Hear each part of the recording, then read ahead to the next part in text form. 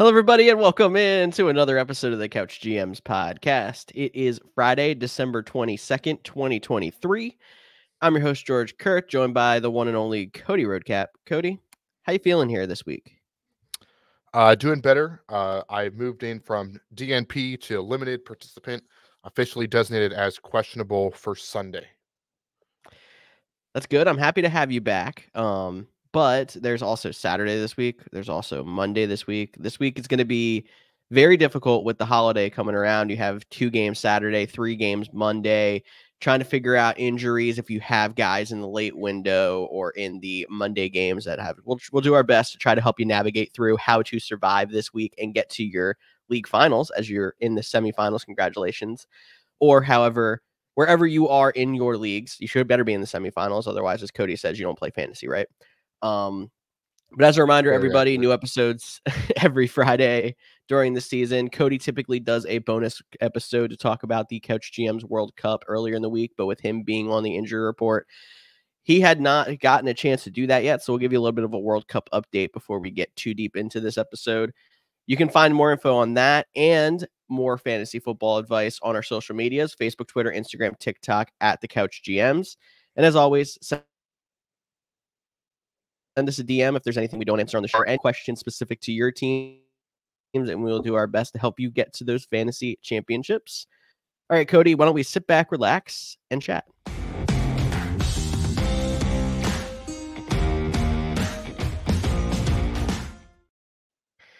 As I promised beforehand, why don't we go ahead and actually be fancy and switch over our background and talk a little fantasy Couch GMs World Cup. Cody, why don't you take it away? Alrighty. So just a reminder, the Couch GMs World Cup is our 30-team, 4-year fantasy football experience where we are finding out who is the best of the best in our group of 30. We are in the playoffs of year 1. And like George mentioned, I typically do a bonus episode each week going over all the matchups. Didn't get to it this week, so wanted to, 1, catch you all up, but 2, give you a little preview of what those bonus episodes are. You probably heard us talking about it, but might needed to figure out what it is. But there's 3 groups. We'll start in Group A, which is Tyler, who is not with us, his group. And speaking of Tyler, he got a big win, 151.36 to 77.52 over Sean. And then we scroll down here and look at these teams. I'll keep it quick since we have a lot of stuff to get to today. But Christian McCaffrey stands out to me with almost 40 points. Then Deebo Samuel, Jordan Addison, both having 2 touchdowns, having a nice day. And even on the bench, Jared Goff had more points than Jordan Love, so he could have got even more points. There where Sean, disappointing day from Devon Achane, had to start Deontay Foreman, who got negative points. Jamar Chase got banged up. ETN, David Montgomery, both less than 10. So just a rough week for Sean there. Anything stick out to you, George, about this matchup? Christian McCaffrey, if he keeps that up, is going to be a league winner. But no, it's nice to see Tyler struggle during the regular season. 6-8 team comes out, puts up 150 in round 1. He is proving to be somebody to watch coming into this week. But I know there's a couple of teams that we'll talk about when we talk about next week matchups that are heavy favorites in this group. For sure. And then the second matchup is Andrew versus Andrew in the Andrew Bowl. Let's see if I can get this right, because I never do. Andrew S got the victory. Yes, you did right. Oh, I only took 16 weeks to remember which Andrew is which. So sorry to Andrew out there for forgetting which one you are, but Andrew S got the victory, 145.02 to 87.64. Again, not another close matchup this week. And Kyron Williams, 150 yards on the ground, had 22 points, and that's with 2 fumbles, so that's impressive. David Njoku, 21 points. James Cook, 35 points. You mentioned Christian McCaffrey. If Cook continues to run the ball like he's been, he'll be a league winner after the up and down start he had. Derrick Henry's poor performance with only 3 points. A.J. Brown had less than 10. Taysom Hill, only 1 point. So just a lot of bad performances last week in fantasy. And if you lost your fantasy matchup last week, I'm sure you have a similar story of someone not performing. I know in our league of record, I did get the victory, but it was a very low scoring game. And I know in my World Cup matchup, which you'll see here in just a second, that I did lose. It was also a very low scoring game. But before we get into my group, let's just look at what is this called? A bracket. I don't know how It's a I bracket. blanked Yeah. blanked on the Nice. word bracket. Uh, but now the teams that had buys, which was Kempy, who was #1 seed, and Greg, who was the #2 seed. So last week was the Andrew Bowl. This week is the Tyler Bowl, as Tyler Kempy will take on Tyler Snyder, and Andrew Andrew S will take on Greg. See, I almost wanted to We mess live another week. Maybe he'll get it week 17. maybe. But George, I'm putting you on the spot. Which two teams Okay. make the championship in this? Is it chalk? Is it 1 and 2? Or do you think these guys have a legit shot to pull off the upset? Man, if you asked me before week 15, I'm like 1 and 2 in the championship in this league. I mean, Greg was the most dominant team in the whole first year of the World Cup, the most points scored. Kempy actually passed him to be the 1 seed, which tells you how good he's been doing too, just kind of like flying in there right under Greg. But after seeing Tyler here put up 150 and Andrew S put up 145, I'm going to actually say Greg gets a rebound because Greg's team went by actually very bad last week. And I feel like him and I have some parallels. So I'm going to talk this into existence for both of us here. I think Greg moves on, and I'm going to actually say Snyder pulls off an upset. All right. You heard it here first. Check in next week to see how it all breaks down. Let's jump over to my group, which is Group B. And I kind of spoiled one matchup, which was mine, which I did lose. Again, I didn't score a lot, got blown out. Trend 83.14 to Reed's 137.90. Real quick look at our teams here. Mine is just basically injuries. If you've been following with the Couch GMs World Cup, I was 6-2 at one point, the highest scoring team, and finished 7. So I went 1-5 the last 6 weeks of the season. So definitely was on the downwards trend. Did not go into the playoffs with a great start. Brees Hall only 2 points. AJ Brown less than 10. Jamar Chase got hurt. Brandon Ayuk poor day. Had to start Kyler Murray because CJ Stroud's hurt. So just a rough performance all around. And then when you have Sam Laporta have 3 touchdowns, was not a great week for that. That was a rough Saturday game last week to see. And James Cook going off. 2 guys we talked about, Browns defense had 15. So Reed had overall a great day. He moves on. A little bit closer of a matchup was Hayden versus Marcus. Hayden squeaks by with the victory, 92.66 to 80.88. So both teams scored under 100. Hayden's going to have to pick that up this week if he wants to pull off an upset, get one of those teams on bye. And here, really, it came down to Jordan Addison. I mean, because if you look at Hayden's team, nothing. Oh, Jordan Addison had 26 points. Basically was enough to get him the victory. Kyron Williams had a nice day at 22 for Marcus, but then everybody else kind of had a downfall. Noah Brown with 18 on the points. Jalen Hurts with that. Is that homerism right there? Like, I know it was the flu games. I feel like that's homerism. Who did Washington play here again? The Rams. Not a fantastic matchup. Now, and Sam Howell got benched halfway through, or well, not halfway through, yeah. 2/3 of the way through the game. So, yeah. Like, I get that Jalen Hurts doesn't drop to questionable, but like, so hindsight's 20/20. I also love right? that actually Marcus blamed Jalen Hurts for his loss. Well, he did because he didn't play him. Because that sounds like a Marcus problem more than a Jalen Hurts. If Jalen Hurts put up the 6, I could see it being a Jalen Hurts problem. Yeah, especially when I'm looking at his team right here and I see a guy like Kyle Pitts who he probably hasn't started all year but's been afraid to start. I'm playing Jalen Hurts, and if I have to pick up Marcus Mariota or Geno Smith or Drew Lock, I would do so. I know in our league of record, this isn't the World Cup, but I have Jalen Hurts, and I dropped both because then Geno Smith and Drew Lock wasn't sure who was going to play. I dropped 2 players to pick up both of them, so I had 3 quarterback options for the Monday night game. So he plays He's also Jalen. rostering 2 defenses. I get not playing Buffalo against Dallas. That turns out that would work better for him, but I would rather go out there and play Buffalo and, just roll with it and get the extra quarterback with that spot too. Yeah. So questionable moves by Marcus, but Marcus is definitely a really good fantasy player. So I'm not going to knock him too hard because he beats me a lot and I don't like it. So This is why we got to knock him. We got to make sure that we stay a peg above, but it's also part of the whole yeah. trash talk of the deal. It is fantasy football. And he was the highest scoring team coming into the week and only putting up 80 points. That has to be a rough one. But Hayden will go on to play Bree. And then Reed will go on to play Shelby. And I'm going to ask you the same thing here. Tell me who wins. I think the worst team left of the group is Hayden, so I'm going to say Bree gets the victory. That Reed's been coming on strong, but I'm actually going to say it's 1-2 here. I'm going to pick Shelby. I think the 2 ladies are going to be in the championship game here, which is going to be super cool. We consider that we thought this was going to be the most competitive league. It was a super competitive league, but seeing those 2 performing as well as they have so far, I hope it continues.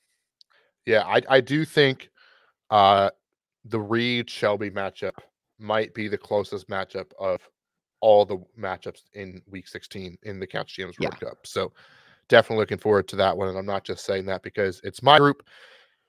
Last group, real quick here. It's George's group, so I won't let him pick the winners this time, but we'll recap week 15 real quick, which was, as you can see, George's team did Look at not that do very horrible well. score I would have put up on bye. But he was on bye, so it doesn't really matter. This league was definitely more competitive, and they all put up decent points. But Jason beat Snyder, which is Josh, that's Snyder, 159.84 to 134.14. So he still won by 25 points, but the scores make it feel like this was an intense game. Let's take a real quick look here at the simple box score, breaking it down. Oh, Christian McCaffrey, surprise, surprise. Sam Laporta, surprise, surprise. They were the best players this past week. Debo Samuel, Amra St. Brown, Zamir White did really good in relief for Josh Jacobs.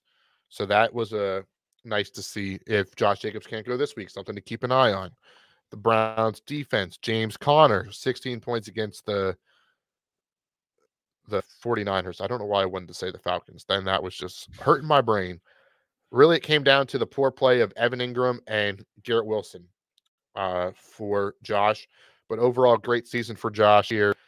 Chris Godwin on the bench, that definitely hurts with his 20 points because the Packers were like, oh, he hasn't caught a ball all season, so we don't need to cover him. And he ate their lunch. But I'll say Josh being eliminated here is huge because if you look at it by straight points and performance, Josh was probably 3rd best team in the league, maybe 4th. So Jason kind of snuck his way in there and now made a statement. That was a huge game for him. And I also want to say the McCaffrey and the Debo owners in each of the other 2 leagues won. Josh got eliminated playing both at the same time. So that's a pretty big hit. For sure. So Christian McCaffrey, in fact, will not be a league winner if he keeps this up for Josh, which is just the fun twists and turns of fantasy football. This last matchup, though, Doug, there's another upset. Yep. Doug lost 117.88 to 131.30 versus Jim. And if you look at the flow chart, you see right here, Debo Samuel. I don't know why it tells me this Debo Samuel stuff because he was in the last Probably matchup. Brock Purdy. Brock If you Purdy scroll on down. It is exactly Brock Purdy. It is Took Brock the Purdy. lead in the 4 o'clock window and then lost it on Monday night. So that had to sting there. We see somebody actually playing Jalen Hurts and it got the victory. Devontae Adams had a pretty nice day. Which see, imagine winning playing both Raiders receivers. Did we really expect the Chargers to do that bad? That's a bold strategy, and I don't know if that has staying power when it comes to him moving on to the championship in this group. But that really worked right away. And Ty Chandler too. That one might have staying power. He's one of my favorite league winner potential running backs off the wire lately. But for the sure. 2 Raiders wide receivers is a little bit bold. And then James Cook didn't quite get it done on, or James Cook got it done on the field, but not enough for Doug's team here. Did Group have T. C Higgins on is the topsy-turvy, man. T. Higgins on the bench. That one stings definitely. When you have Bray Knight, put up 5 and you have 20 points on your bench. So tough blow there. But let's real quick look at the bracket. I don't know why I keep forgetting that word. This is the least Where bracket of the bracket, though, because we do reseed. correct. So that is a good reminder. We do reseed in the Couch GMs World Cup. So Brandon gets to play Jim, who was the 6th seed going in, and George will play Waddle, who is the 5th seed. And George, I'm not going to ask you to pick because I won't make you say that you're going to win, even though I do think you're going to win. And I think this one is the most likely to be chalk of all 3 Final Fours. I don't know. I think my matchup's the sketchiest. This is where I was actually like, I don't know if I like the fact that it's reseed because I would have rather played Jim. But if I put those words out into the world, maybe Jim will have a good week and I'll be glad I didn't play him. So Alrighty, so that is a quick recap of the Couch GMs World Cup. So I will pull it off the screen. We will go back to our traditional podcast background, take the World Cup flag, so I like to call it, off the screen. And one more bit of news, which this one is just fun, and we probably shouldn't talk about it because Aaron Rodgers is the master of keeping his name in the media. And I don't mean that as any shade. Everyone knows I'm a big Aaron Rodgers fan.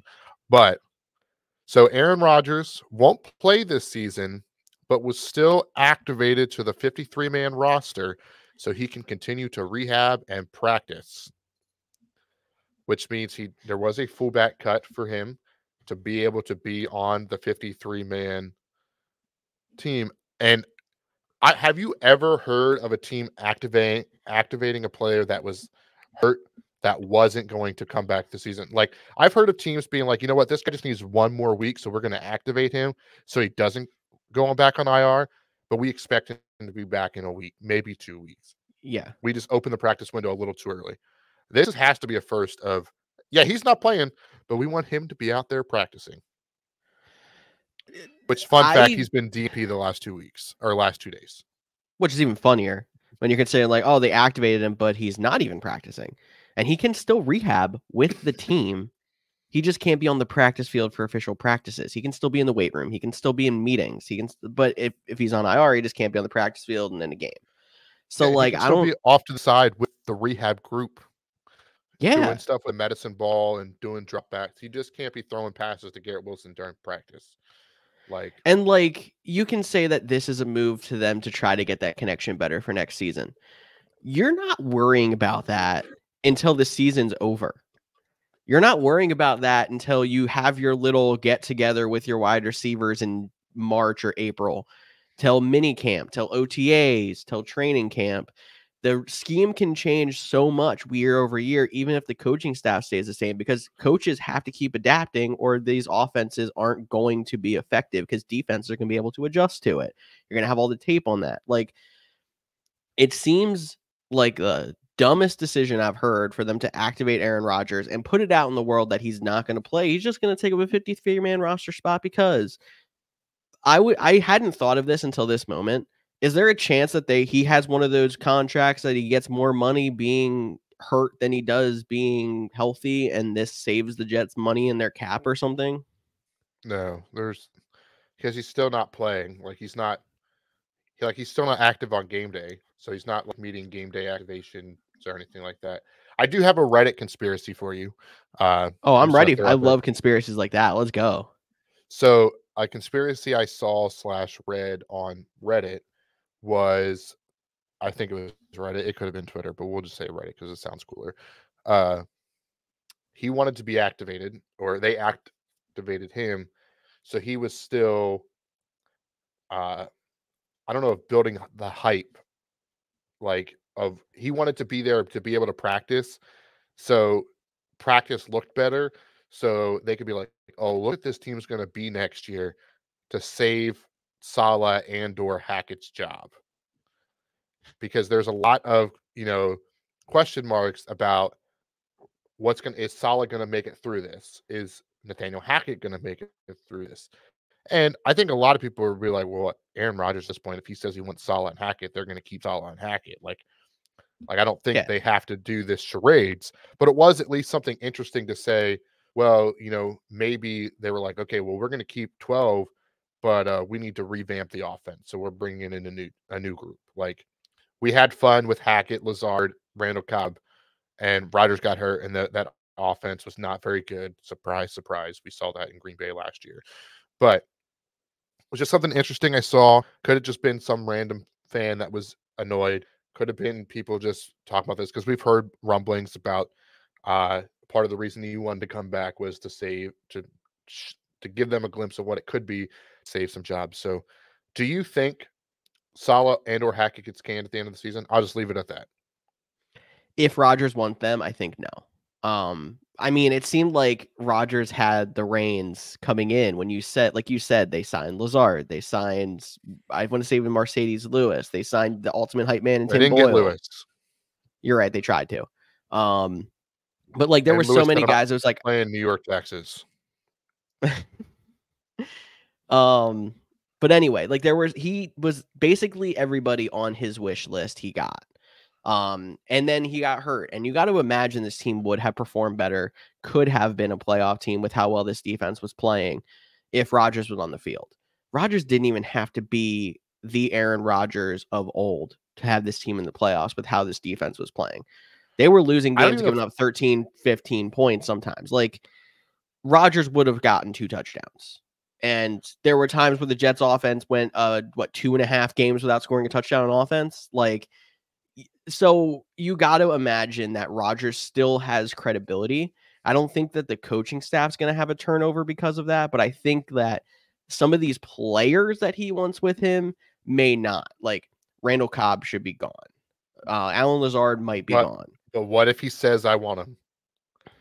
Like, I think the Ringer put out an article about how much Aaron Rodgers has control. Like, did Aaron Rodgers say, well, I can come back, prevent them from going to get another quarterback like a Josh Dobbs, or even maybe making a move for Kirk Cousins before he got hurt because they were afraid to bring in another quarterback that Aaron Rodgers would have to then supersede. Now, if it was like a Josh Dobbs, I don't think that's a big of an issue, but like, let's say Kirk Cousins.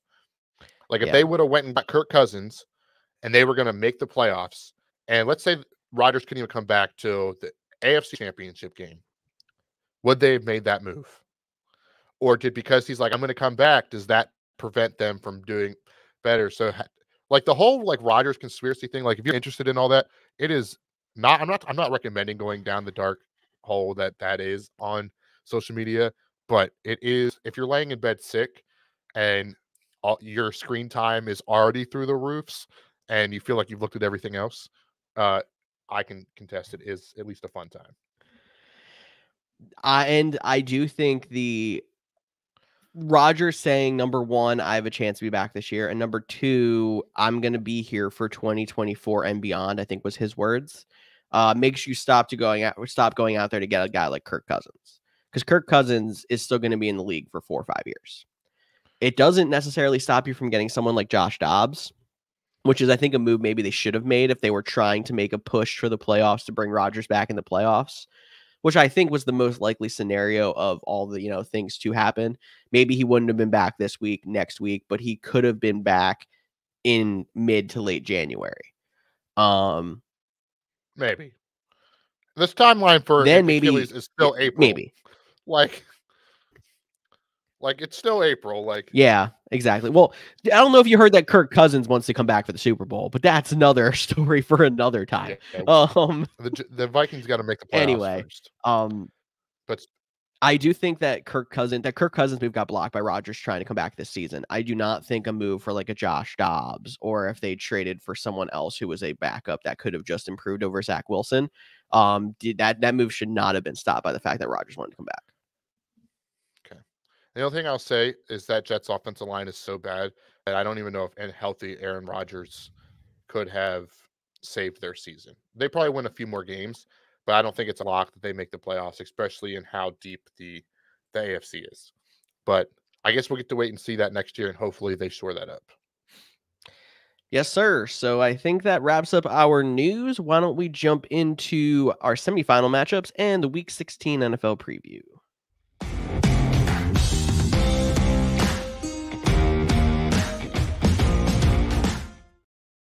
As I mentioned, games Saturday, Sunday, and Monday, not even counting Thursday Night Football, which we're recording right before here. And there's 2 games on Saturday starting off 4:30 East, I believe it is, with the Cincinnati Bengals and Pittsburgh Steelers. Anybody out there who has Jamar Chase, you saw he left the game early last week with a separated shoulder. He is out this week, and he is very questionable for next week. So if you do get to your championship game, he still might not even be back then, but we're talking week 16. Big blow for him, but big burst for T. Higgins. He performed last week, and I think that's a good sign, and we got to see that. So I do like T. Higgins in this matchup. If you've made it this far without playing T. Higgins, then you have some better options. Like, I'm not saying force him in your lineup.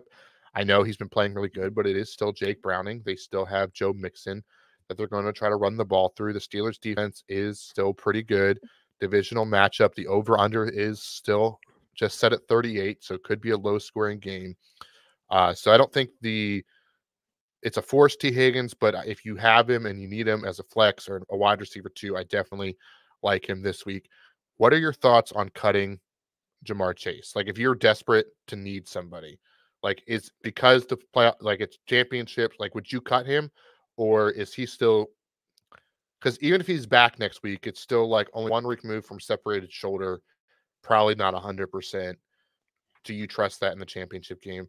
I know this is like a very probably dire situation that you can't find one other player to cut, but Jamar Chase. But just wanted to get your thoughts there. I'm trying to hold him at all costs because I do think even though it is 1 week out of a separated shoulder, like Jamar Chase is that guy that would still come out there and put up 2 touchdowns in week 17 if the Bengals needed him and he does come back from injury. The one situation where I would say you can cut Jamar Chase is if you really do have a deep bench or whatever, and there's a reason to not cut anybody else. You get to Monday night and you have a really bad injury problem and you have to add somebody to give you a chance to win, like you don't have a game locked up. Like it had to be super dire like that for me. But I find it hard to believe you don't have somebody else to cut that isn't Jamar Chase, because Chase could be an asset in the final week. Yeah, and this is also a good point too. If you're not playing, I don't like to say if you're not playing for anything, because I know a lot of leagues try to keep it competitive. Sometimes there's a punishment for last place. Sometimes it determines draft order for next year. Like, you want to keep competitive even if you're in the losing bracket. But if you have Jamar Chase and you're in the losing bracket, definitely don't cut him and let one of those teams pick him up to sway the potential championship. So it is a super niche reason. I'm not saying it's impossible to, if you don't have to cut him, or if you're in one of the leagues that have a really narrow bench and you have a bunch of guys that are hurt, and because he's less likely to play next week than everybody else, okay, we get it. But if you're in a traditional league, I don't think I would cut him just yet. But on the Steelers side, there is a big injury. That is, Kenny Pickett is out. It is not going to be Mitch Trubisky starting this week. It is going to be Mason Rudolph is going to start on Christmas weekend, which is fun. How fitting, right? How fitting. Did you see the clip that went kind of viral of George Pickens not blocking on the Jalen Warren run? I think it was Jalen Warren. Maybe it was Najee Harris. I did not see that. Yeah, it kind of went a little viral and he's been called out a little bit this week for his lack of effort. So maybe there will be a little bit of extra energy by Pickett, or maybe he'll get a little bit of a punishment because of his lack of effort, so to speak. Then we're going all over tangents. We're already half an hour into this episode. We're on the first game. I don't even care. What was your thoughts on the one DeMonte Casey hit, and two, he's suspended for 3 games? Well, it initially was worse. They said, like, even if the Steelers make the playoffs, you're not playing. Like, you're not playing until 2024. So they did kind of knock it down to just being 3 games. I do know it's a multiple offense kind of situation. There's a couple of guys in the league that have just been kind of throwing caution to the wind and being like, I don't care. I'm still going to go ahead, lead with the helmet, put players at risk. I think that the NFL has to make a big effort to try to knock those things out. I think if you remember earlier in the season, Kareem Jackson was in a very similar situation, safety for the Broncos.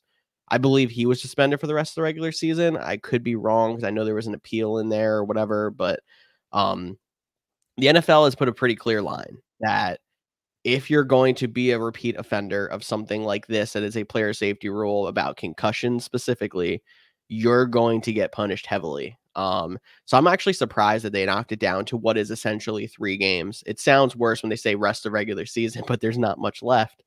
I think it's a good move because of the way the NFL is trying to cover themselves and reduce concussions. And these guys know what the rules are in front of them, and he's just not. He's just repeat offender. Could I ask you a controversial question? Hit me. Should it have been flagged? Like, what is he supposed? The only reason I ask this is because of Michael Pittman's dive. Like, I do think it was a penalty. Like, he has to find a way to get his head out of there. Like, I'm not disagreeing that, but it's like, does he, instead of lunging at Pittman, does he need to be like lunging and put his hands out for the ball? Like, what is, because, and it's so bang bang, and it was just such a, it's like, well, like, does he can't, you don't ever just want to like let the guy catch it. But because he's diving and already in such a compromised position, it was definitely a one that, and I saw some stuff on Twitter too. It was like, that is such a hard one. Obviously, repeat offender, like vicious hit. Like, I get why this is such a name. And I'm not saying it shouldn't have been flagged, but it just goes to show on how hard it is to play defense, I guess is the best way to put it. It's true. And we can go into a even deeper thing after this with the whole hip drop tackle thing that they're trying to get rid of it's causing a lot of ACL and ankle injuries. But like, when it comes to this, I think you just have to, as a player, learn how to lead with the shoulder instead of the head.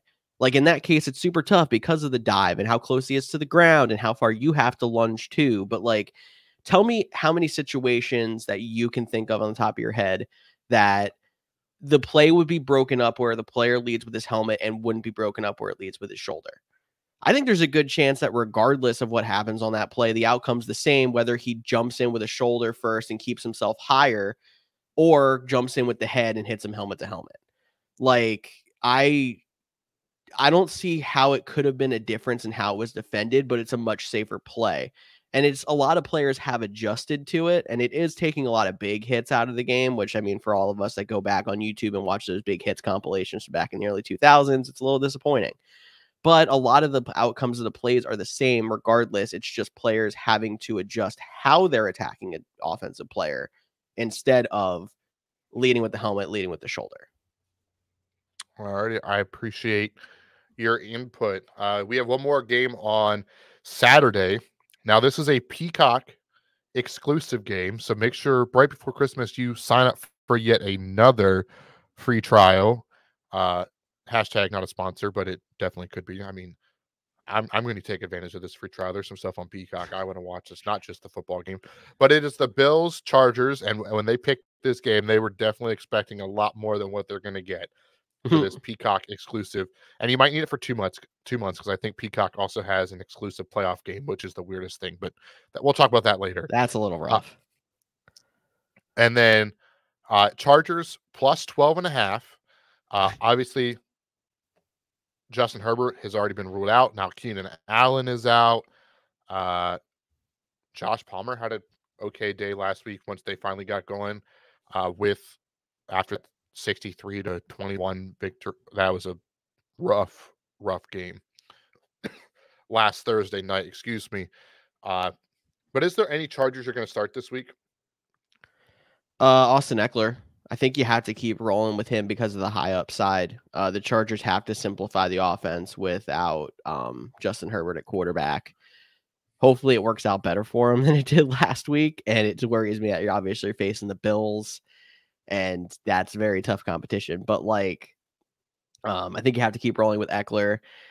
There's not a lot of situations in a redraft where I feel like you should have to play Josh Palmer, but he's one of my favorite cheap DFS options out there. Because I do think being a wide receiver 1 there, gives him some upside. But there's not really much to like on the Chargers side anymore. It's amazing how quickly that team has fallen. Yeah, and Austin Eckler, he only has one game over 7 points since week 11. So the last 5 weeks. So that's definitely a touchy subject, but I get why you say play him. They're probably going to be down behind. Hopefully he gets some work in the pass game, and you're just praying for a touchdown. And there's a lot of running back injuries too. So uh, I'm going to ask you a fun sit start here in the next matchup, but I'm going to save it for you, so you might be able to start thinking who I'm talking about. On the Bills side, though, I think James Cook, after that performance, you're going to play him. I know he was dealing with a little bit of an illness, but he was back at practice. Josh Allen is a no-brainer. Stephon Diggs is a no-brainer. But what about Dalton Kincaid? He seemed like a guy in the middle of the season that was starting to look like a reliable starting tight end in fantasy. He wasn't the elite of the elite, but he was, putting up consistent points. But over the last couple weeks, he has a 0, a 2.1, a 3.8, and a 4.6. So, like, tight ends are already incredibly tough, but the last 5 weeks have been, or I guess, yeah, that's 4 weeks for him. Not great. Are you still rolling him out there this week because it's the Chargers and a plus matchup? Or would you rather play a guy like Pat Fryermuth in the earlier game? Do you have any dramatic speech music to go in here? No, I'll just do the Zoom. No, I should say like heart to heart kind of thing. I'll just Zoom. I'm speaking to the fantasy gods because I want to know why we cannot have too many good tight ends at the same time. Like we have Jahmyr Gibbs. I'm sorry. Yeah. I don't know what this is. Yeah, that really threw me off. I think we could actually have anything, and that's not what I was going for, but it's okay.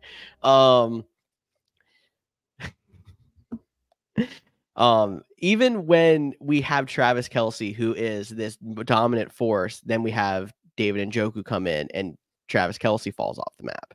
Dalton Kincaid was doing fantastic, and then all of a sudden he fell back off once. I am not remembering this Lions tight end. Sam Laporta. Thank you. Why did I said Jahmyr Gibbs? I'm blowing it here. We're gonna go back to. It was the music. Oh, that's not it. Hi. Hey, this is why I don't hit the buttons. We had Sam Laporta. Sam Laporta starts to fall off. Dalton Kincaid's the new Sam Laporta. Dalton Kincaid falls back off, and Sam Laporta puts up all these points again. Like, it's like we can't have all of them at the same time. This is why people want to get rid of the tight end position in fantasy football, because we only have so many of them. And then even when you think, oh, we actually have a solid group of 7, 8 tight ends now, it's like it's just so many waves, and it's always only 3, 4 at a time that are good. With that being said, there's only 3, 4 at a time that are good, so you're still playing Dalton Kincaid and hoping you get a rebound. Even over Pat Fryermuth in the earlier game? Man, Pat Fryermuth had 1 week. I wish Pat Fryermuth has been doing better. He's had 3 pretty rough weeks as well. So he had 1 week, and that's when the Steelers offense finally fired Matt Canada, and we're like, "This is the new team." No, it was a fluke, unfortunately. Yeah, double check to make sure Trey McBride's not owned. He's owned in a lot of leagues, but he's the sneaky guy that's been because he's on the Cardinals. He's been a little bit of an afterthought, but over 10 points the last 2 weeks. That's an even in standard scoring. So switch that over to 9 the week before, then a little bit of a downward on 7, but 17. So he's been a little bit more consistent as an option there. So anything else for the Saturday games? We ready to move on to 1 o'clock. Let's move on to Sunday and see what this fun question Cody has to move into the Detroit Lions and the Minnesota Vikings. I'll just take it right off the top. So Alexander Mattison is a DNP, looking like he's not going to play. Ty Chandler had over 20 fantasy points last week. Would you play Ty Chandler over Austin Eckler? I would. Now, the Lions are the number 1 team against running backs. in fantasy football. And I'm actually going to go back and give props for this one to Kempy, who was on last week, because he was trying to talk to me a couple of situations where, like, he has Ty Chandler. Would he start him over X or Y? The Lions are the number one team against running backs. But I believe if you look over the last 4 weeks or so, they are actually middle of the pack or positive against running backs. Like, this was a lot of backs to the beginning of the season. They were really good, and they have not been that good in recent weeks against running backs. So if you look at it that way, Ty Chandler is on fire right now. Could be a lead back again if Madison doesn't go. And this Lions team, you should probably treat as more of a neutral matchup right now. So I like it a lot. I'm also putting up the candidacy for Ty Chandler as this year's Jerick McKinnon now that Keaton Mitchell is out, which is unfortunate. So we're going to pass that torch over there. Alrighty. I like it. I just picked up Ty Chandler in the league somehow, and probably going to play him this week over Garrett Wilson. So that's where I'm at. Do you like that move? I do. Okay. Poor Jets. Give me Aaron Rodgers and sure, but it's apparently not happening. Alrighty. Other Vikings. So Nick Mullins looks like he's going to get the start again. So Addison and Justin Jefferson, I think and Hawkinson, like, this team isn't like putting up elite numbers, but I think you're like playing pretty much all the starters still in fantasy football, because they don't spread the ball around. It's still like those are the guys that get the opportunities, and you just hope there's enough. And maybe Justin Jefferson or Addison won't get the touchdown, which will be unfortunate, but those are the kind of things we have to live with in fantasy. And then speaking of, which guy do you play? The Lions side, David Montgomery versus Jahmyr Gibbs, that goes back and forth each week on who gets the touchdown. And I think both are still in the lineup for that week. And then obviously Amra and Sam Laporta are there as well. It's on the road, though. You like Jared Goff as a streamer? Yeah. I still think there's probably not 10 guys I would like more than him. So Alrighty. To save a little time, let's pick up the pace just a little bit with these next 3 matchups, because they're interesting, but I think it's pretty straightforward what they're going to do. The first one is the Seattle Seahawks coming off a big Monday night victory. So short week, West Coast team coming east at 1 o'clock. Ooh. Titans plus 3.5. Give me the Titans in that matchup if you're picking a spread there. And I've been terrible picking the Titans all season. So that's what I'm going to say. Speaking of that, I got to make my picks for my picks league before the Yeah, you better go do that now while I talk a little bit, I And guess. then, I can kind of jump in if you need me to. Jump in with this matchup real quick. Big thing with the Titans is Will Levis not participating in practice. It's going to be Ryan Tannehill back again at quarterback. Not exactly what you love to see, but there's not really a ton that you're playing on the Titans side of the ball. If you survived that Derrick Henry performance last week, we sit here and hope for some snow in Vermont this week. It was a little bit too warm last week, apparently. But he's probably the only guy that you're really worried about going. You could play DeAndre Hopkins, but I've liked DeAndre Hopkins a lot more with Will Levis in there. So he's probably going to go from that borderline flex back to I'm going to try to find another guy this week. Seahawks side of the ball, the resurgence of Ken Walker. He looked fantastic now that he's getting further away from that oblique injury. So I think he's someone that can go back in your lineup. And you're playing DK Metcalf. I think that about wraps it up for that one. I also do like the Titans in this one, even with Tannehill back in. As long as he's not going to be a turnover machine, I think that the Seahawks have a chance to have a little bit of a downer in this one. Yeah, at least give me the 3.5 points. Like, Seahawks by a field goal sounds right. So because I get that extra half, I do like that one. But I agree with everything you said there. So we can move on to another matchup that is a little questionable, which is the Cleveland Browns going to the Houston Texans. Now, the Houston Texans are 2.5 point underdogs, which some people might find surprising until they remember that CJ Stroud is still not practicing after suffering a concussion.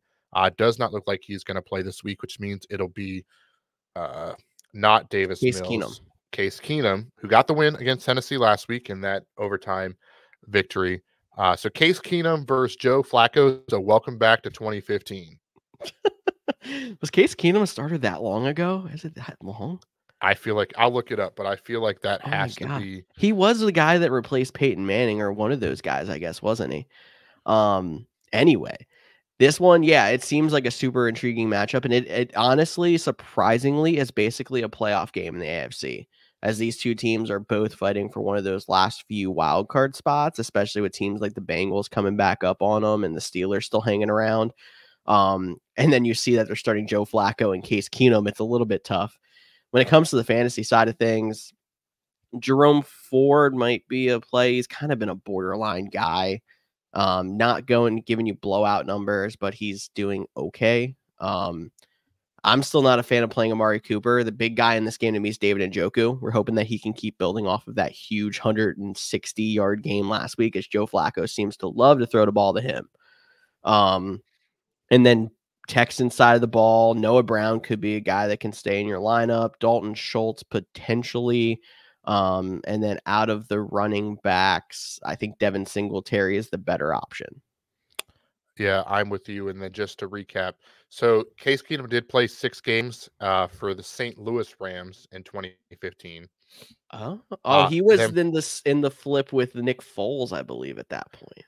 And then he played 10 games in 2016 for the Rams, but his then 15 games for the Vikings in 2017, part of the miracle, the Minneapolis Miracle.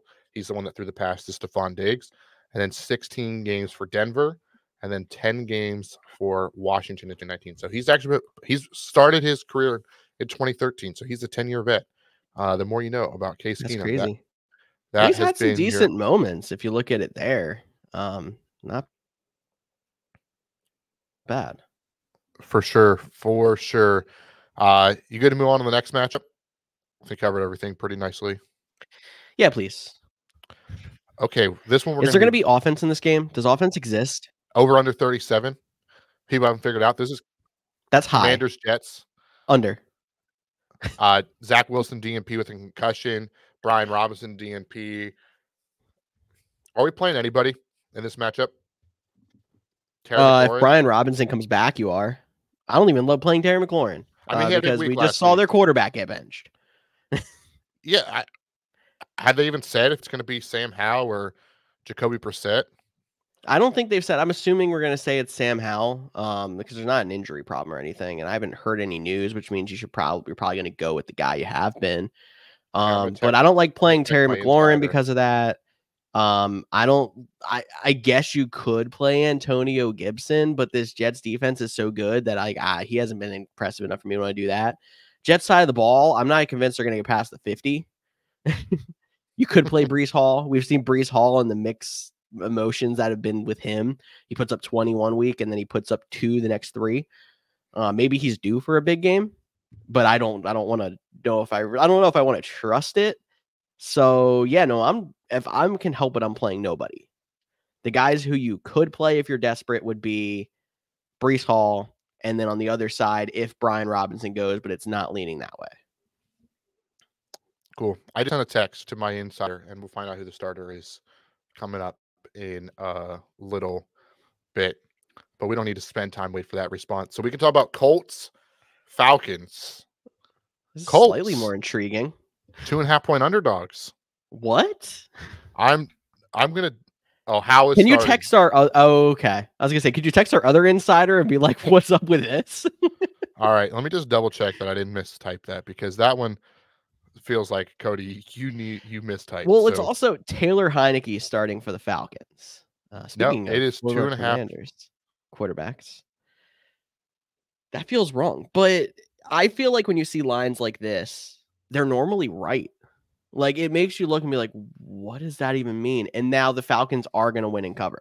I feel like that's how it typically goes. Potential letdown for the Colts, which is weird because Wednesday, Zach Moss, DNP, Jonathan Taylor, full participant. Taylor expected to be back and good to go. Huge for your fantasy teams if you got this far with him riding along. Michael Pittman, limited participant. He is expected to clear concussion protocol and go. So that's another positive sign. Like, everything's lining up for the Colts. I don't understand how they're underdogs. Yeah, I don't get it. Like the Falcons just lost to Panthers. Yep. They're switching quarterbacks. Mhm. Now I get they're at home, but they're playing the Colts who are in the thick of the AFC championship, or not the championship, but the AFC playoffs. They're Like tied edge with on. that Browns and Texans team that are like in that 5, 6, 7, 8, 9 like spot. Yeah, that one is when I saw that, I wanted to make sure I brought it up, and then I brought it up, and I did not question myself. And I'm actually going to check one more time. And these odds are courtesy of DraftKings over there. So Not a yep, sponsor, but should be. should be for sure. Plus 2.5 for the Colts. That's crazy. That's crazy. Take the Falcons because, like I said, a lot of times when there's a weird line like that in Vegas, they know something we don't know. Taylor Heineke magic coming to a dome near you, Atlanta. Apparently, Yeah, but I mean, and even they're Pittman after that vicious hit, limited participant on Wednesday, so he's trending in the right direction to play. I do believe he went to full on Thursday, but I don't know if we have an official report. I just believe Yeah, I saw an insider report on that one. and then Taylor was full participant on Wednesday and I believe Thursday, but again, I don't know why they couldn't post the official report yet, but they didn't. Now Zach Moss was DNP on Wednesday, so it looks like Taylor should be good to go. Zach Moss might not be. Yeah, this line is definitely a little bit confusing, but we'll have to wait and see. I don't think I touched too much on the Falcons side of the ball for fantasy. Bijan is another guy who's kind of been up and down, but he's been more consistent than guys like Brees Hall. So you can keep him in your lineup. Except last week. Yeah, Last you're week right. was rough. The problem is Arthur Smith. They have 3 running backs, and they will use all 3. That is Yeah, the 100% the problem with the Falcons. Is I mean Bijan's still running back 12 on the season. Uh, so he maybe 13 half point PPR. Uh, actually probably higher in half point PPR, but he got negative points this week. So if you have him, you probably didn't win. He only had negative 0.6 on, 11 yards, but he obviously had the fumble. So that was a rough week, but he had 14 the week before, 24 just 4 weeks ago. So I think you can still play Bijan, but just go into it, which by this time of the season, you realize there's going to be some weeks where for some reason Cordarrelle Patterson gets all the red zone work and it's going to make you want to pull your hair out.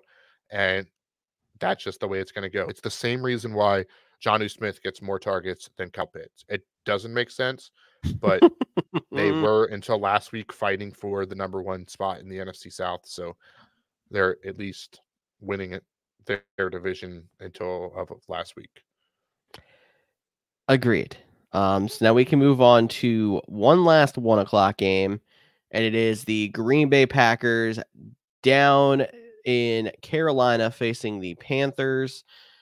Panthers underdogs by 5, 37.5 over under. Packers looking for a rebound. They do not have Jaden Reed and Christian Watson in practice on Thursday.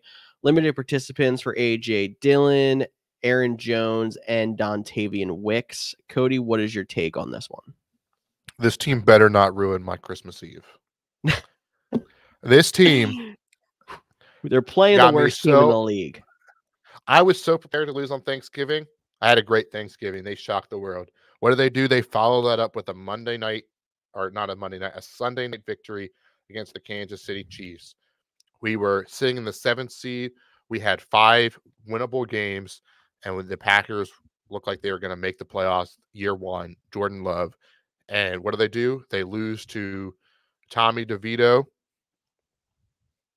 and then they make Baker Mayfield have a perfect passer rating in a game.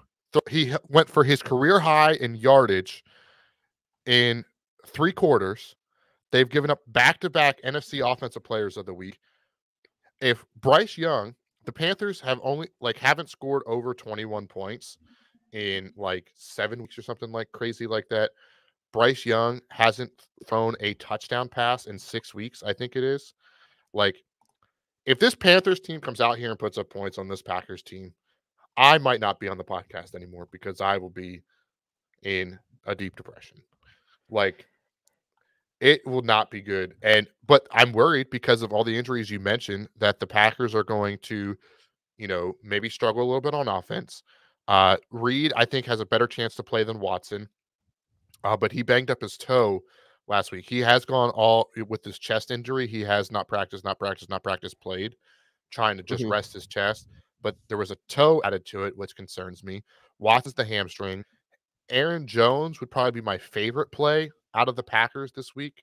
But that's just because I don't think A.J. Dillon is going to go because he broke his thumb. I think they're going to give him another week. And it's a rough time for us Packers fans, which as Packer fans, I know that sounds incredibly uh, short-sighted, and I get that, and I acknowledge that. So if you guys are, fans of the Browns or the Bears or people that haven't had good teams out there, the Lions before last year or this year, like, I get it. Stop talking, Cody. It's fine if the Packers don't make the playoffs. It'll be okay. Hard Knocks will be electric. But what Jordan Love has been playing really well. I think he's had like 100 plus passer rating in 5 of the last 7 weeks or something like that. And I think he'll be good this week, but with the lack of pass catchers that might be available to him, I am concerned about playing him with the low over unders. So there's not a ton of Packers I like playing, and there's not a ton of Panthers I like playing. There's actually probably not a single Panther I like playing. Well, the Chuba Hubbard. Chuba Hubbard is the one guy I was going to say, and he's not someone that like you find a reason to get in your lineup. But I mean, honestly, last 4 weeks, 17, 22, 10, 11, solid.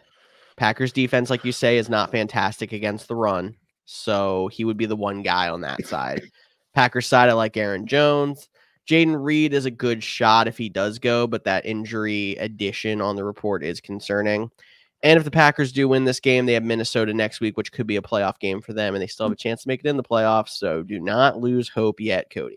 Yeah, I've seen if they win out, they have a 95% chance to make the playoffs. So I've seen that.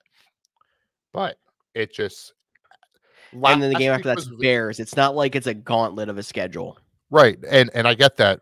But last week was last week because of how poor the defense played, and I'm sure there's a lot of fans that have gone through this. Uh, you as an Eagles fan, I mean, they're on a 3-game losing streak. You just went through the change at the defensive coordinator. Like, you've seen your defense not play very well.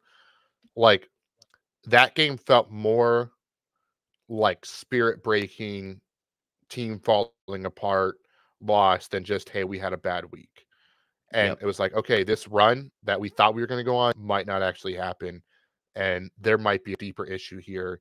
There was some tweets that were sent out. There was some odd comments, like just like the buzz around the Packers isn't good right now. And one win can change all of that. I acknowledge that too. But that Panthers lost 5 might be a little nice. Yes, I about that. I think that can wrap up the 1:00 window. 4:00 window on Sunday has a whole 3 games. And I 2 of them could be interesting in 2 different ways. And then this one, I guess all 3 are interesting. This one, so Jacksonville Jaguars, Tampa Bay Buccaneers. Jaguars on a skid that is super concerning as they went from a lock in their division to now being tied with both the Colts and the Texans. They're going to be without Trevor Lawrence this week in all likelihood.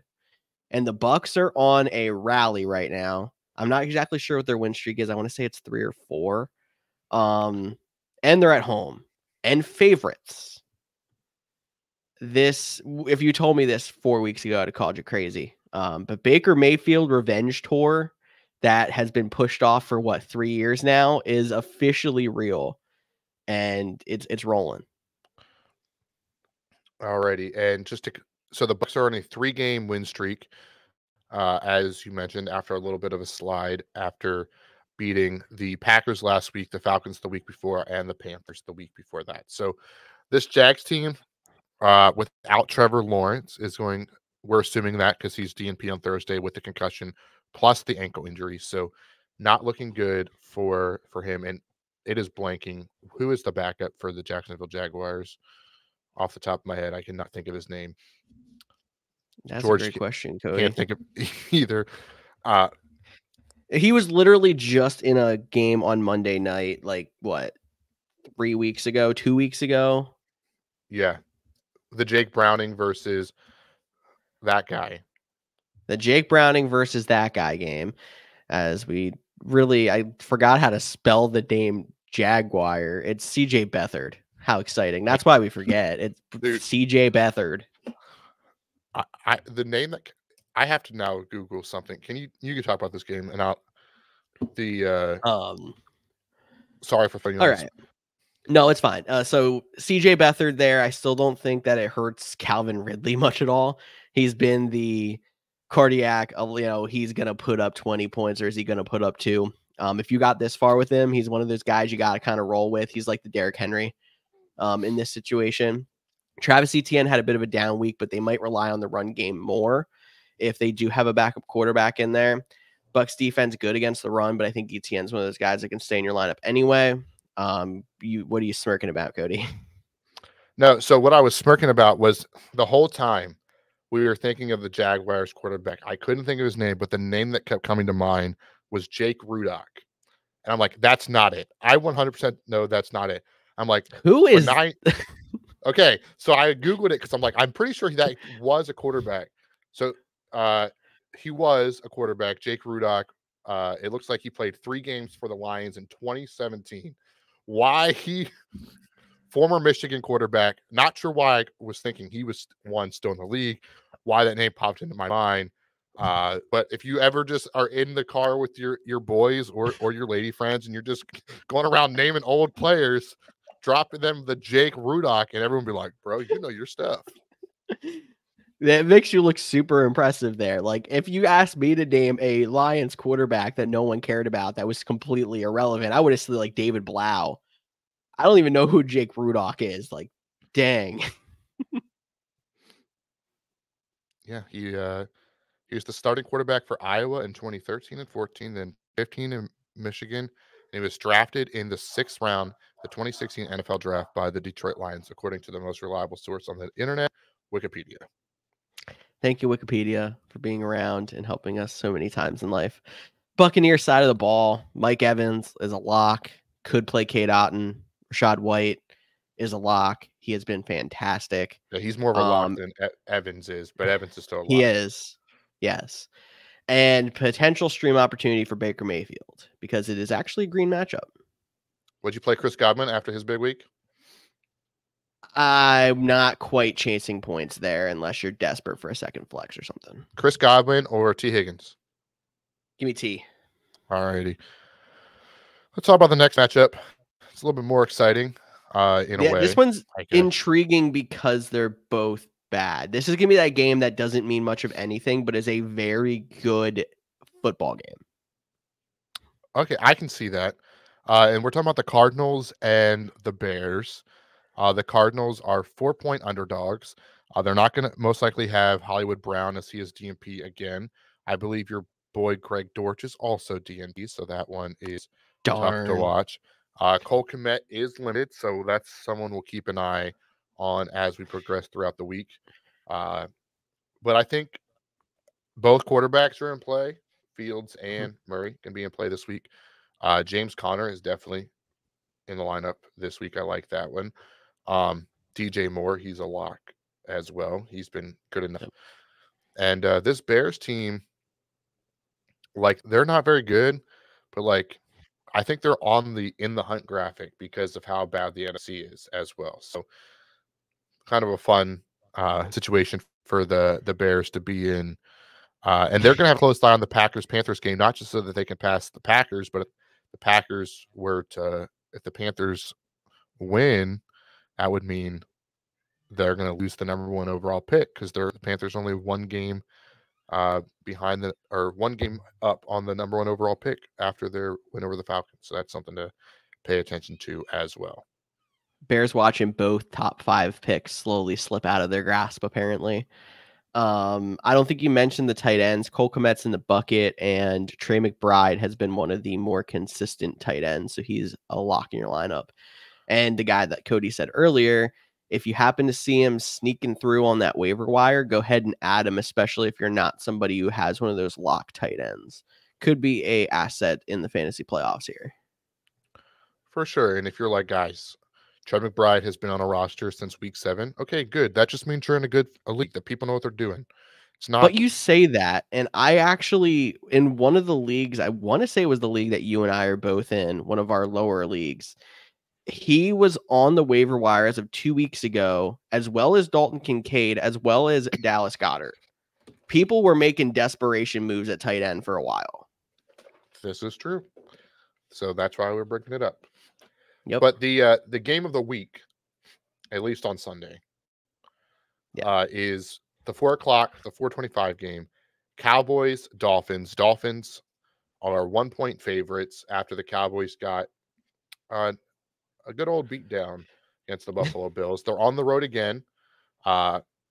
Should be a fun matchup. Now, Raheem Mostert is DNP for 2 consecutive days. Devon A-Chain went DNP to limited. And the name you're probably looking forward to the most is Tyreek Hill went DNP to limited as well. So he is trending in the right direction. And this is where you don't need to hesitate. If he is going to play, you're still going to play Tyreek Hill. There is in no situation an active Tyreek Hill needs to be on your bench in fantasy football. Yes, that's 100% true, and it is trending that Tyreek Hill plays. Sorry, I was trying to look back because I think that there is a little bit of a pattern coming out, but it doesn't look like a pattern because of how many consecutive home games they played. There's a little bit of a home road disparity for someone named Dak Prescott, and I guess the Cowboys in general. It hasn't been super aggressive. I mean, that Buffalo game really kind of helps where he only got 6 points. His 3 home games before that, of course, he have a 3-game homestand. That's not usual in the NFL. 17.9, 28, 32. Away game against Carolina, which is a green matchup, he only got 16.16. Home game against the Giants, 37. The only away game I'm seeing on here where he really blew it away since the bye was the Eagles game. He put up 28. So again, small sample size. We're looking at the fact that it's 3 away games we're looking at, but there is a little bit of a home road disparity. And I have both him and Tua in a specific league that you talk about every week. And I want to ask you a set my lineup question. Are you going Dak away or are you going Tua? I'm going Tua if Tyreek plays. Okay. If Tyreek doesn't play, I go Dak over Tua. I think that's a fair assessment. Because that offense still did look fantastic after they were able to game plan to not have Tyreek last week, but they are a much better offense with Tyreek in there. Yeah, and I hope Tyreek does play, and I hope this game hits the over 50 points that it's set at. We're seeing a lot of mid-30s. This game getting 50, I'd love to see a good classic shootout, and maybe I'll just then end on that game and pretend Sunday Night Football doesn't exist. Yeah, I mean, I feel like you're doing so many things on Christmas Eve anyway that that night game is a little bit tough. Especially but you're when normally it's still with family Broncos. For dinner when it's Cowboys Dolphins. You kind of fill your stomach, you sit down on the couch, you watch the rest of that game, and then you kind of disperse. So yeah. Yeah, and that's the gift on Christmas Eve we want to open, but not this Patriots Broncos Sunday night game. Patriots 7-point underdogs. Yeah. And Ramondre Stevenson is DNB again. So the guy I liked for his playoff stretch, not looking very good. You could insert Zeke and kind of hope there. He's been okay. I mean, really good game that first game in for Ramondre. Hasn't been as good since, but I mean, somebody that has some potential there. I'm not touching anyone else on the Patriots unless you're like a Hail Mary Hunter Henry out of the bucket kind of situation, because he's either going to score 2 touchdowns or he's going to throw up a 0. That's just how Hunter Henry rolls. Broncos side of the ball has a couple of other better options. Cortland Sutton's still been fairly solid flex option for you. It stinks their running backs haven't been as good as they were in the past. I've still seen some people starting Javonte Williams. He's been average, mediocre. So not an automatic bench, but not someone I'm forcing in the lineup. You could play Russell Wilson, but it's not a great matchup there either. So the 34 over under kind of tells you how you should limit your players, and I think that's a pretty accurate number. I agree there. Why don't we get into some more holiday spirit, though, and talk about the not one, not two, 3 games on Monday football to celebrate the holidays. And thankfully, they are not all at the same time. Let's please never do same Yes. time Monday night again. Now we got a full triple header slate. 1:00 East is probably the worst. And maybe it's not the worst game in the group. It depends on what team we have show up in the second game. Las Vegas Raiders, Kansas City Chiefs, divisional game there with the Raiders as 10-point underdogs. But we'll see how that one goes with this Chiefs offense not being quite as high flying as they have been. Division games can be a little bit tricky. Kadarius Toney did not participate in practice. I consider that a victory for the Chiefs. Travis Kelce is a full go. Okay. Slight tangent to Kadarius Toney. Man, you make a great play 1 out of every 10 times you are targeted or touch the ball. The other 9, I feel like you don't know how to football. This could be me not watching a lot of Chiefs football, but like this guy is got to be the most frustrating player because he has all the upside, all the athleticism, and just either has the worst hands or very poor football IQ. I don't understand. So I didn't put him. We keep it to like people that we would play in fantasy, like in the injury lineups, like the names that, and no one's playing Kadarius Toney. I literally put him on here to remind me to ask you, did you see where he like had the ball bounce off of his hands right to a defender again for an interception in the red zone Yes, this past exactly. week against the Patriots? Yeah, that's the Mhm. only reason he's on Yeah. the list. So So you laughed when I said I feel like that's a victory for the Chiefs, but like you probably kind of also agree with me. Like I'd rather see Justin Watson getting targets. I'd rather see what's that Gray guy getting targets, that second tight end. Like I'd rather see Noah, that. Noah Gray? Is it Noah Gray? Okay, there you go. I'd rather see those guys getting targets than Kadarius Toney, who has the ability to break a ball for a touchdown, but he's also gonna hand a team an interception and line up off sides on the biggest play of the game at the same time. but you're right. That one play is so tantalizing that like you see why they keep throwing him out there. Like he Yeah. has the breakaway speed, he has the big playability, he has the shiftiness, and hopefully he can finally get it together. But I don't know how many more passes uh, Patrick Mahomes is going to keep throwing them if he let them go through their hands to other teams. But on the Raiders side of the ball, the big one is Josh Jacobs was a DNP. Now they've only practiced once, so that's a name we're going to have to monitor. He didn't go last week on the short week. Now, hopefully, he goes this week with even an extra day of rest, being the Monday game. But hopefully, if you are the Jacobs owner, you picked up Zamir White because he looked to be pretty good in relief last week. Yes, sir. I mean, I think I'm good with Raiders Chiefs now that I got my Kadarius Toney talk out. I can move us on to the 4:30 game on Christmas, being the New York Giants and Philadelphia Eagles. Giants got Waller back last week. He got a couple of catches. He is a full participant on the injury report, so he again should be good to go. Still got Tommy DeVito at quarterback. The biggest question about if this game is going to be good or not is what Eagles team is going to be showing up. If you get the Eagles team that finally plays that angry ball that they've been, missing, they get back on track. This game should be a blowout. Vegas seems to think that that's the team we're going to see, being Giants at 13.5-point underdogs. But it's super hard to tell what Eagles team you're going to get right now. Yeah, 3-game losing streak. You know who else went on a 3-game losing streak now looks unbeatable? San The San Francisco, and Francisco 49ers. that is That have exactly been what I've been hanging my hat on as an Eagles fan these last couple of days, because like you said, when you're talking about that Packers game and their last loss, like that Monday night loss the Eagles had, it felt like a season ending, heartbreaking kind of loss. And then you look at it, and because the Cowboys lost, there's still a chance they win their division, a good chance they win their division with their upcoming schedule and the fact that the Cowboys have harder matchups. And like it's far from over, and there's time for this team to get it back together. It just felt heartbreaking. Yeah, and then the one injury to monitor is Devonta Smith was a DNP.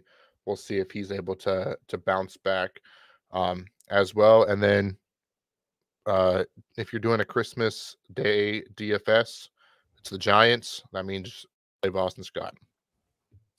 Yes, 100%. The memes are already going back around Boston Scott with the Santa hat on saying, "I'm coming to save your season." Um, there's all kinds of if you need another Twitter wormhole to go down, I'm sure you can find plenty of Boston Scott content coming into Giants week. I play your new normal suspects on the Eagles. I feel like DeAndre Swift specifically has to get going a lot more soon. He still looked explosive last week. He hasn't been getting as many touches, but he did start to get more involved again that last week. And if you're going to start seeing more positive game scripts for the Eagles going against the Giants and then the Cardinals, you expect them to be ahead more. That's a big boost for DeAndre Swift. So if you've been kind of sitting on him, playing some of these mediocre weeks he's been having, he might reward you going into the last 2 weeks of the fantasy playoffs.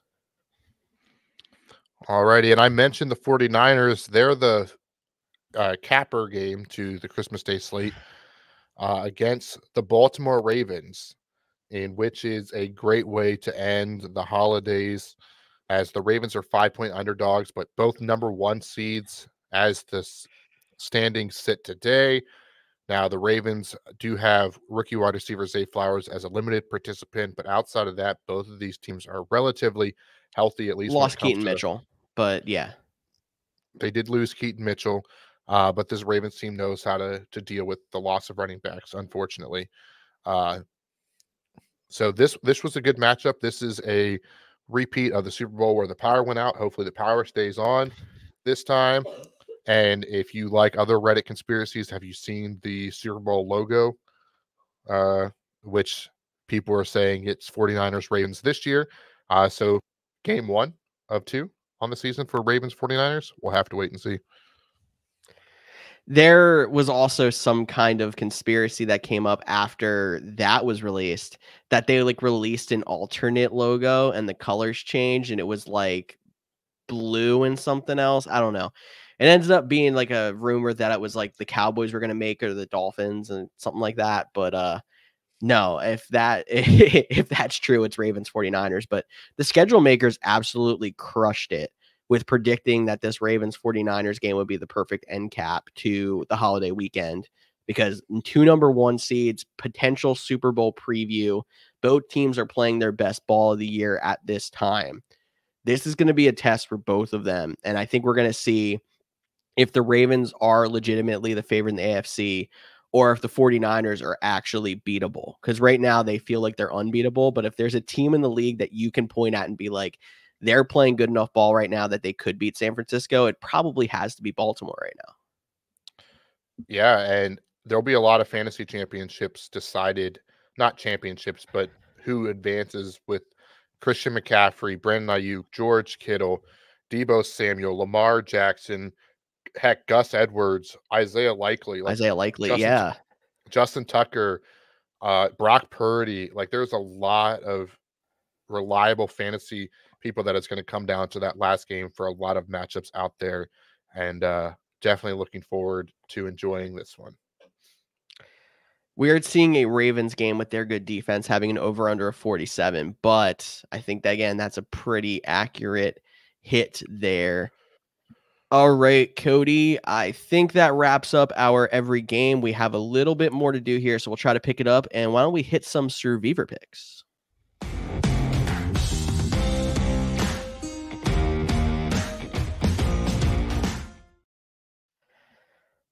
I actually realized I did not change my Survivor pick from the last week. No, I just added it for you. Oh, you did? Yeah, Okay. I'll go with mine because Okay. this is the one that I'm going to pick. It's one of those Monday night games. I do think the Eagles bounce back against the Giants. I do think they get the victory. I do like them, but I didn't want you to pretend to be an Eagles fan and pick them. So I took them for you. But I was nice enough to give you this team if you so want them. I will take them, and it's also funny because they are facing the Chargers. It's the Buffalo Bills, but with the Chargers on a backup quarterback, you're getting late enough in the season that I think if you still have these powerhouse teams left, pick them. So the Bills are a great pick. The Eagles, again, great pick as long as you're expecting that rebound.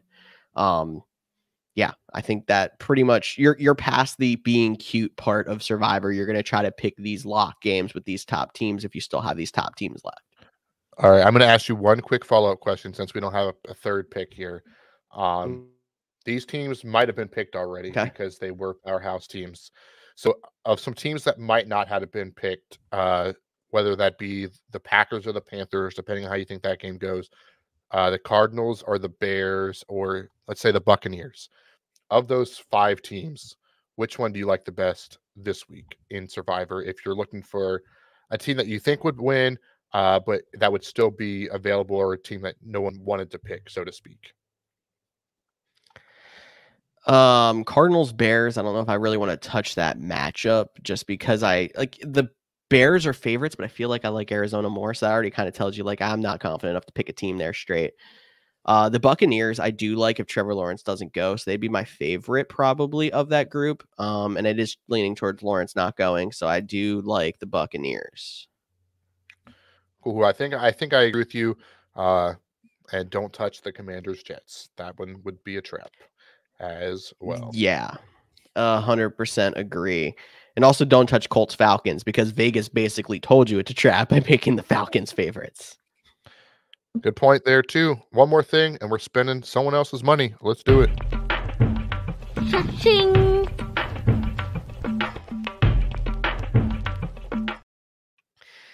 Cody had the brilliant idea of spending Tyler's money this week on Christmas Day.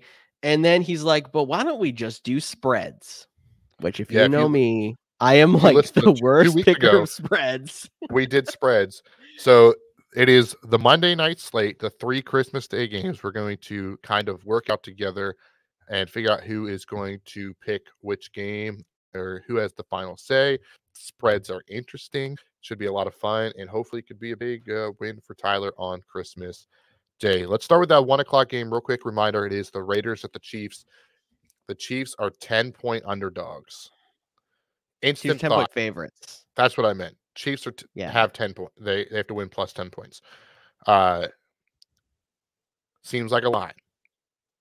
The defense for the Raiders has actually been pretty good as of late. So I actually want to take the Raiders plus the points. And that's not just me going, oh, they scored 63 last week. The Chiefs. Well, yeah, because I mean, we just saw the Broncos that one time gave up 70 and then decided to learn how to play defense. And then so like it goes flip side too. Like the Raiders can put up 63 and then decide to put up 3 again. But anyway, or not no, the Chiefs offense. Yeah, but I mean, the Chiefs offense has not been great. I joked around when I said Kadarius Toney not playing is a victory for them, but like they don't have wide receivers anyway. And the Raiders do have the solid defense. So I like this being a lower scoring game. I think it's easy to pick Chiefs for the win, but I do like Raiders plus 10 for the spread.